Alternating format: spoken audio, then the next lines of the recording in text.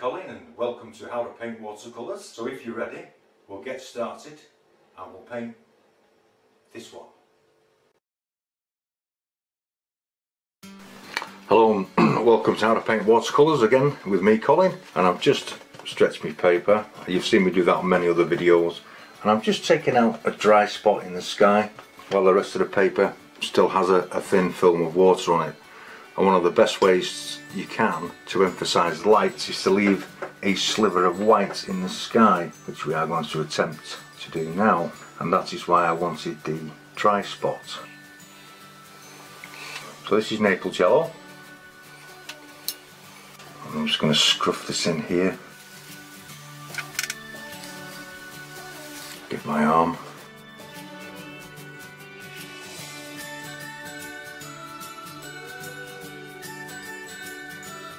Cadmium yellow light, and we're just going to brighten one or two, just drop this in and brighten one or two areas within the Naples yellow. Pencil ultramarine and alizarin crimson. This is sort of a middle strength wash.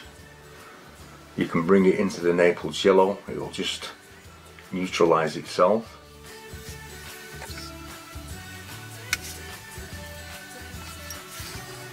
Stronger version, and I just want to bring some clouds.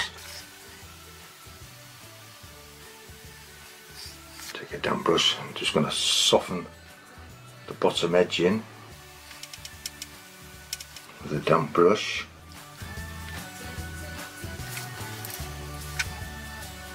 You won't see these behind the tree, but I'm going to add them in.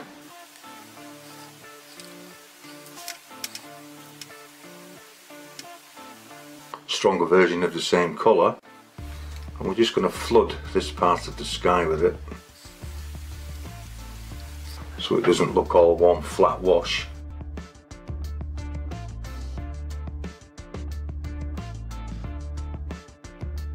Soften it into the hill. I want to leave a bright spot in here, so I don't want this to spread too far.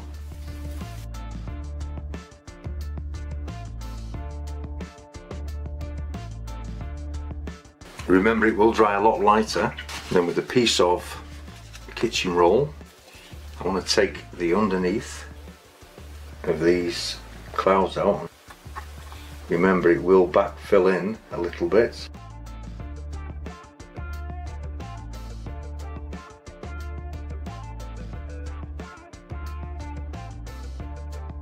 I'm going to fiddle with that anymore. I'm going to leave this, and now we're going to leave this to dry. Okay, now your sky's dry. I'm just going to re-wet this background hill and leaving a gap just before it touches the other hill so it doesn't run into it. I want to just keep them separate a little bit if I can. Once that's in, some Naples yellow. Push it up into the trees. Just taking some of the moisture out. We'll be coming back to this. Just change over. This is just a little mixture of Naples yellow, light red with a tiny touch of burnt sienna, and this is Naples yellow and burnt sienna. Just dropping it in.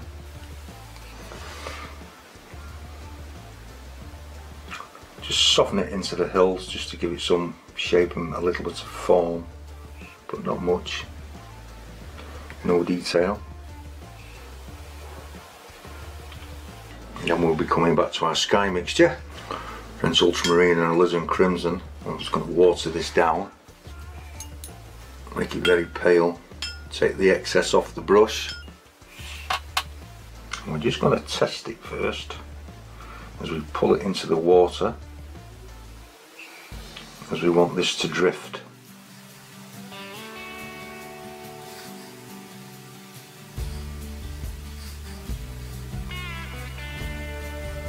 Just a tiny bit of detail on one or two of these, not much, just to fool your eye that you're looking at a bunch of evergreens, fir trees. And as you pull off into the distance, these will get lighter and lighter as it mixes with the water, and should pale off into nothing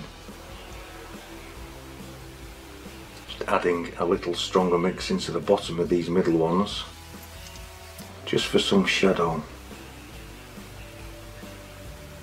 Taking a damp brush and just pulling some of that down. I need to create just a little light patch around this bunch of trees here, so I'm lifting some paint around it, and also into the bottom here. I just want to drop some French ultramarine and raw umber. Sprinkle a bit in here as well.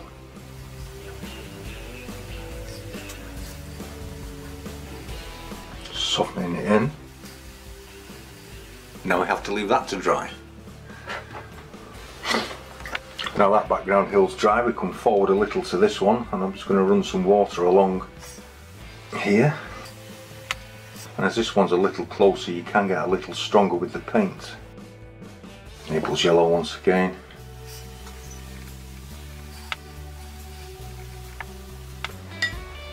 Yellow ochre light red. Just a touch of burnt sienna in it. Naples yellow and burnt sienna. And along the bottom, French ultramarine and raw umber. Just pull this gently back into the other colours and just wash it out at the back here. It's not really relevant. Then going back to your sky colours, we can make these just a little stronger, so I'm just going to add a little bit more paint to that other mixture, French ultramarine and alizarin crimson, just to strengthen it up slightly. Just check it first. Once again, pull it into the other paint, allowing it to drift, adding just a little bit more detail to these, as these are just slightly closer. Make them all different sizes. Don't have them look like soldiers all standing up.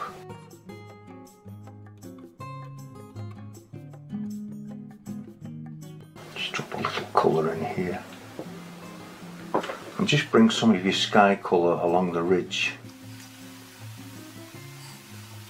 I have got the board set at a slight angle, then taking some of the raw umber and French ultramarine, I'm just going to drop this into the trees here. Coming forward all the time, moving on to this piece of land here. And this time I'm doing away with the straightforward Naples yellow. I just want this to be a little bit darker. So this is the Naples yellow, light red and a little bit of burnt sienna. You can even wash this edge out a little bit here, making it look lost. Allow the colour to creep over. Damp brush and just removing the excess paint from it. Naples yellow and burnt sienna. I'm just going to push this up into the trees here. French ultramarine and raw umber, just along the shorelines, and allow it all to drift together. Once again with your sky colour, alizarin crimson and French ultramarine, but a little stronger. Start above the water and pull it into it. And just allow it to peter off at the end there. Just a little bit of detail, but not much.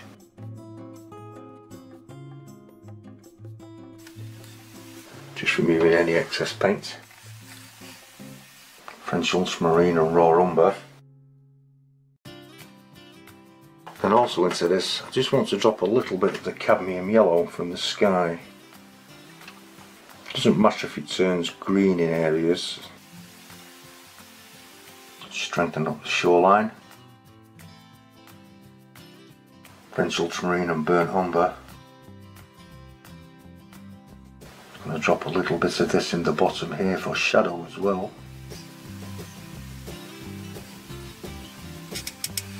Softening off all the edges at the back here. And once again, we're going to leave this to dry. Okay, now that it's basically all dry, I hope you can notice that with washing out the sides of the picture, you're actually focusing your eye into the centre.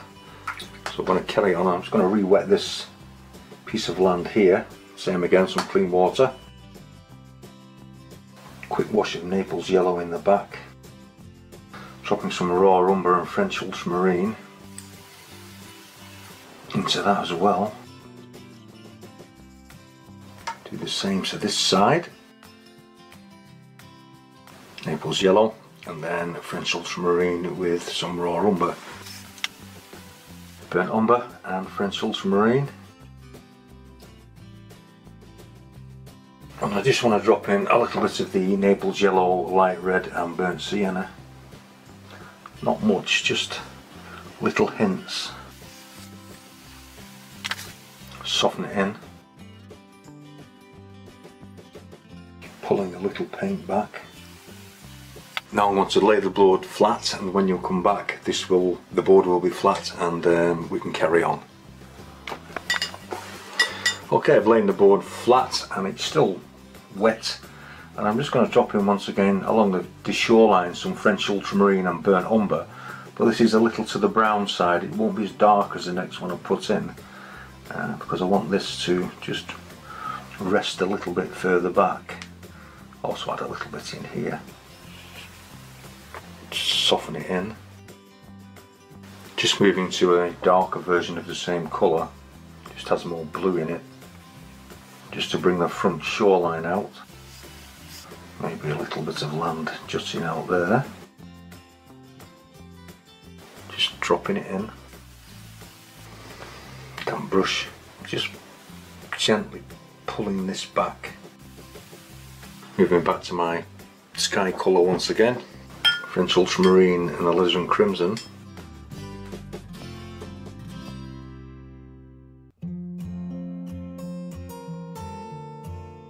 Let it merge into the colour below, all while it's still relatively wet.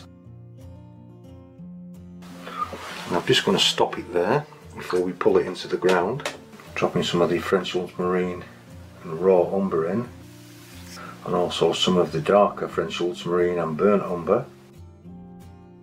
Take my rigger brush and I'm just going to pull the top of this out with some French ultramarine and burnt umber.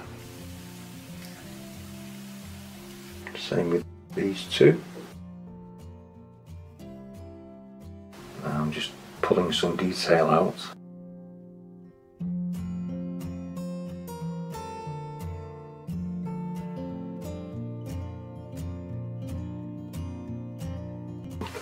Some cadmium yellow.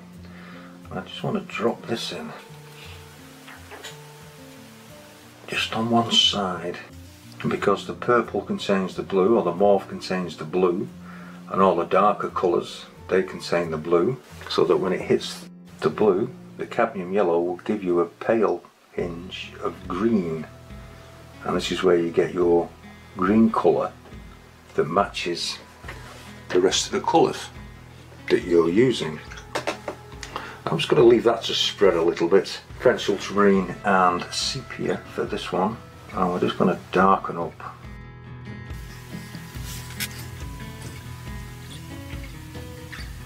I'm going to add some dark in here for the shadow. Taking it up into the tree, but don't go too far with it. I'm just going to leave that for a couple of minutes just to dry off before we soften the bottoms in. French ultramarine and burnt umber once again. French ultramarine and sepia.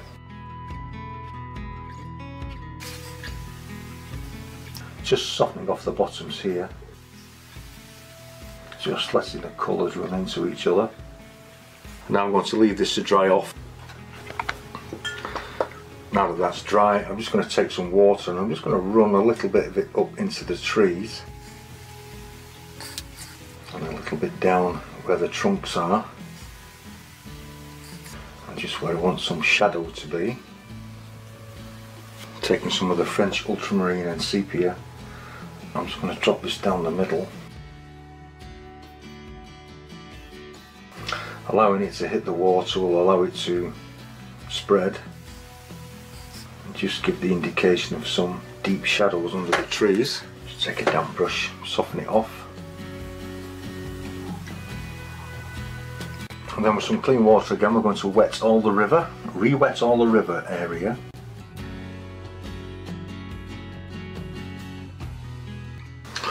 Once again with a little Naples yellow, just drop it in the back here.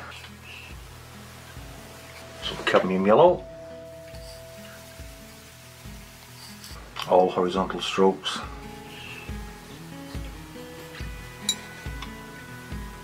Some of your land colour, Naples yellow, burnt sienna.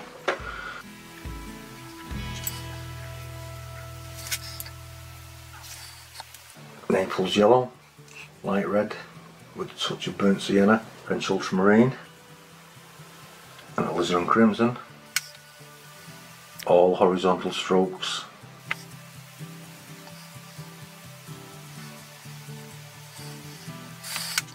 Softening the lines in. They will soften naturally, but I'm just ensuring a very soft transition. French ultramarine and burnt umber.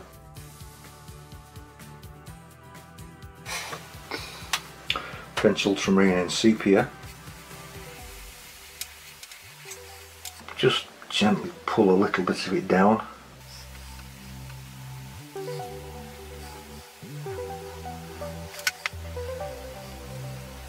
Now before I put the reflections in, I need this to just dry off a little bit till the shine has gone off the paper, so that the reflections don't spread too far. So I'm going to give this maybe about 10 minutes. Okay, I think it's dried off enough to do this now.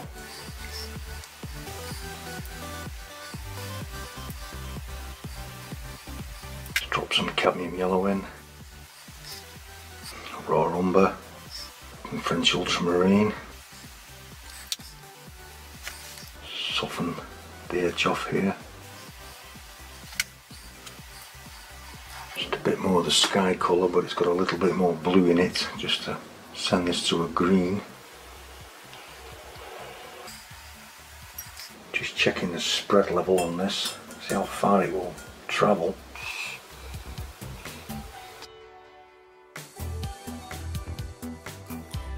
Damp brush and I'm just softening the edge off, that's all. French ultramarine and burnt umber.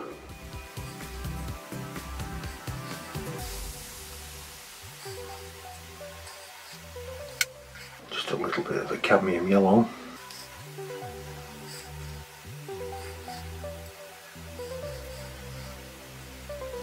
And then we have to let this fully dry out. Okay, we're getting very close to finishing it now, and I've just, while it was dried, I just scratched in some shorelines with a craft blade or a craft knife and put some wind streaks in with the same thing, using a ruler and the blade, making sure it's all nice and flat, and just scrape a couple of wind streaks in. It just helps to break the water up, and it adds a little bit more interest. I'm going to put a bush here, so I'm just taking some of the really dark, which is the sepia and French ultramarine.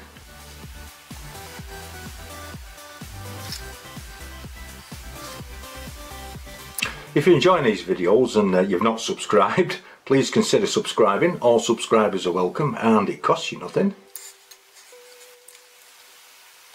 Now I'm taking a mop brush and I'm just going to break it open.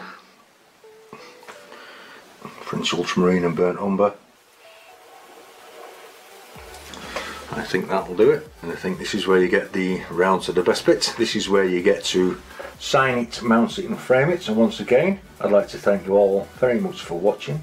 Please consider subscribing, and I will leave some suggestions for paintings that you might want to follow at the end of this video, and I will also leave a link in the description box that will take you to the other videos I've made for YouTube, and if you click on that link it will take you straight there. So once again, I'd like to thank you very much for watching.